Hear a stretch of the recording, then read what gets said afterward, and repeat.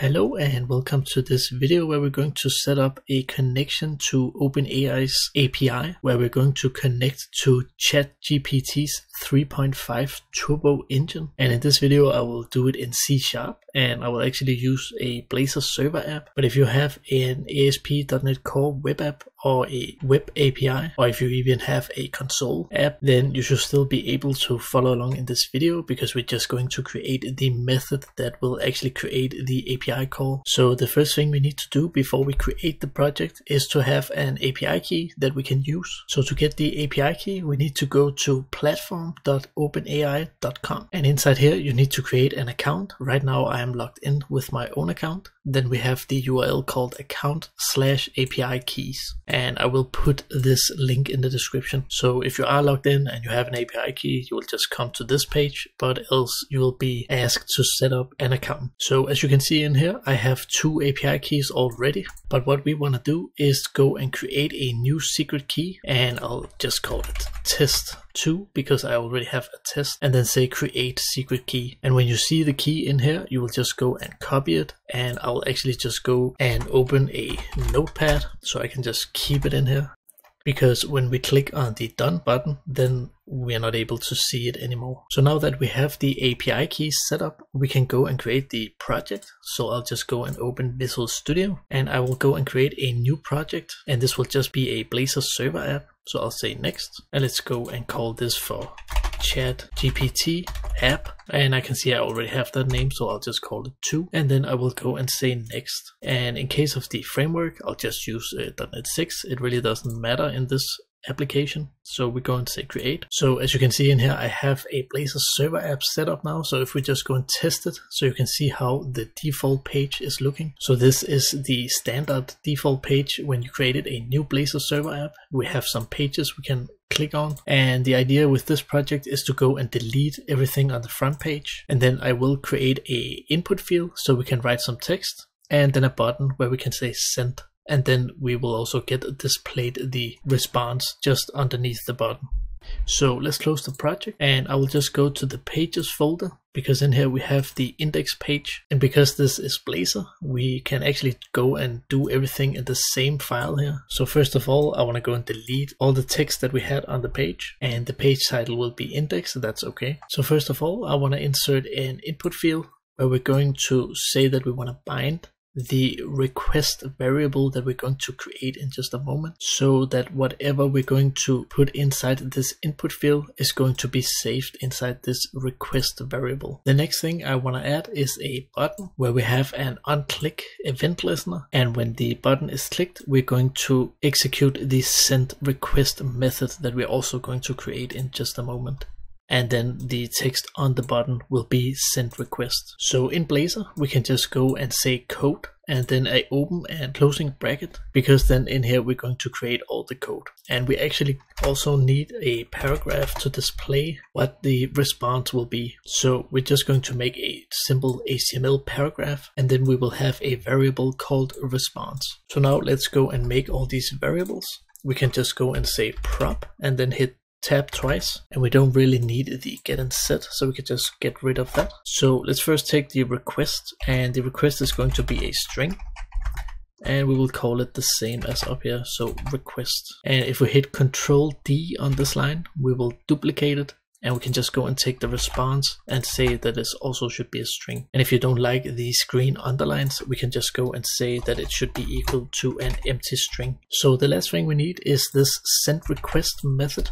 So I created a method that is a public method that is going to be async, and it's going to return a task. And then we of course give it the name send request, and it will take no parameters, because we can just go and fetch these properties inside the code, or actually inside the method, because these are global variables that we can just go and get the value from and set the value to. So the first thing I want to do here is to set an endpoint, which is to the Open API, so that we know what URL we're going to connect to. And in this case, it is the version 1 chat/completions. And then the next thing we have to do is to create a new object for the message that we're going to send. So we want to make an array which is a new object here. And inside that array, we're going to create a new object also with a role inside and some content. And you can just go and set the role to be a simple user. And then you can see here we have the content. And if you really just want to make the user be able to do anything, then we can actually just go and take this request, because that is what we're going to send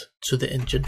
So the content is going to be the request. That is actually just the text that we put it inside the input field. So next up, we're going to create the whole data set that we're going to send to the model. So we will create a new object inside that have a model, and it also contained the messages that we're going to send. It was actually just this one that we created, and then a temperature. And I will really not go into depth with the temperature. You can just go and read about it on the OpenAI's documentation.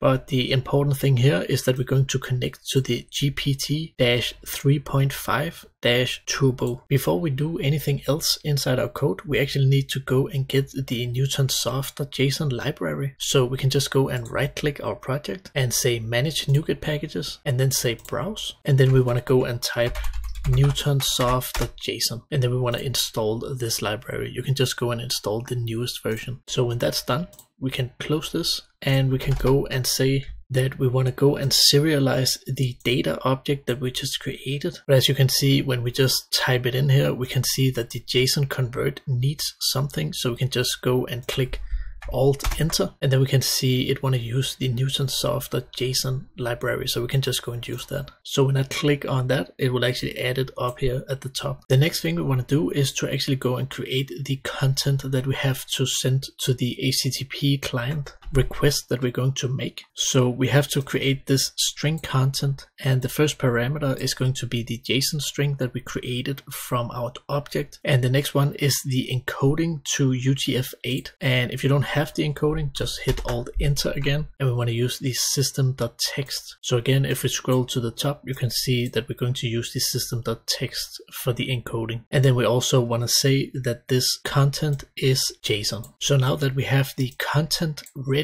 we can go and create the actual client that will make the request.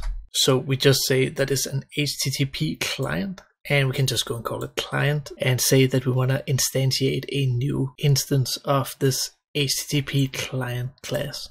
So now we can actually go and use the client. So we can go and say client and then say dot default request headers, because we're going to add another request header to this request that we're going to make. So we say add, and then we want to add a new authorization, and the authorization is going to be a bearer token, which is actually just our API key that we created. So we first want to say bearer, and next up we want to go and take the API key that we created, and we can just go and copy it and put it inside to our bearer token.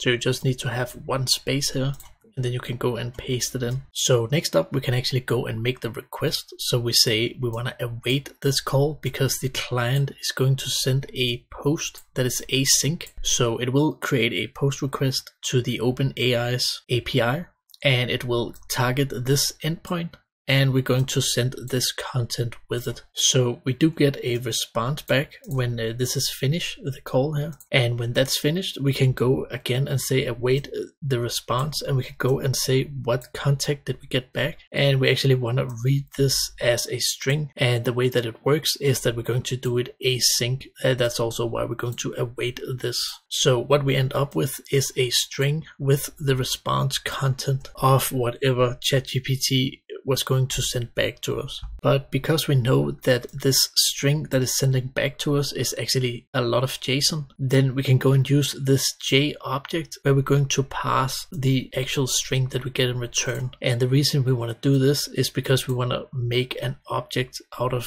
the string that we get, so that we easily can go in and say what do we want to take out from the response, because it's not only just going to return an answer. You know, like if you're inside the ChatGPT's website and you just send a response, it's not just a plain text that you get back when you do it to their API. You also get a lot of metadata. But as you can see, this J object also needs the NewtonSoft.json library, but it actually needed the link class that is underneath the NewtonSoft package. So we can just go and say Alt Enter, and then we can go and say we want to use the NewtonSoft.json.link also. So when we scroll to the top, we also have the link set up to our project. But when we now have the JSON response as an object, we can specifically go in and target the answer that it gives us back, which I think is in the most case is what you want. That you really want to know what was it that the ChatGPT engine was answering to you. So what we can do is to go and say JSON response, and then we want to target the choices, and we want to